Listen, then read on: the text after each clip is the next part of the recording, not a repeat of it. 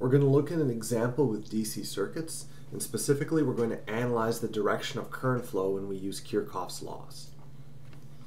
So, I give you a very simple circuit, a battery with voltage V equals 10 volts, a resistor with resistance R is equal to 10 ohms, and I ask, what is the total current flowing in this simple circuit? So, we know from Ohm's law that the total current in the circuit is just I is equal to V divided by R, which is just 1 amp. However, let's treat this problem a little bit more formally using Kirchhoff's laws. So first, I need to draw a current in every branch of the circuit. Since there's only one branch, there's only one loop, I'm going to guess that the current flows clockwise, and I've drawn it in the diagram.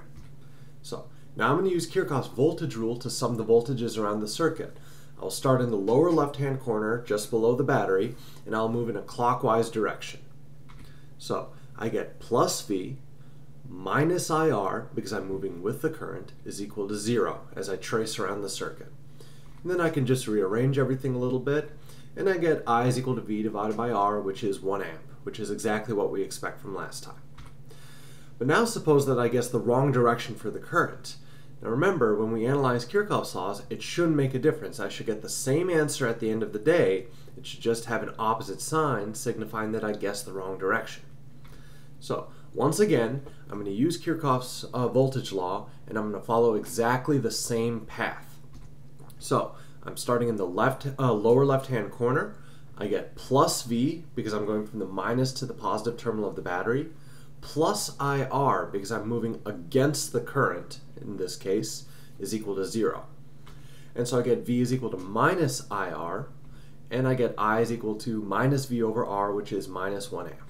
The magnitude of the current is correct, but the direction is incorrect, and that's why I get a negative answer. So, a few final thoughts. Number one, when I use Kirchhoff's laws, we can guess the direction of the current in a branch of the circuit. It doesn't matter if you guess right or wrong, the math should work out just fine.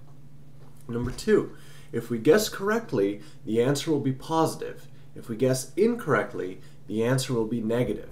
And you saw that in the problem we just did. Number three, when we use Kirchhoff's voltage law, the path that you take is distinct from the current loops. So what I mean by that is you'll notice that in both cases, when I drew the current clockwise and counterclockwise, I arbitrarily chose to go on a clockwise path around the circuit. Now you don't have to choose that path, you can go on a counterclockwise path and you'll get the same answer. And in fact, my last bullet point there, I want you to try repeating this problem using counterclockwise paths in each case and making sure you get the same answer in each of the setups.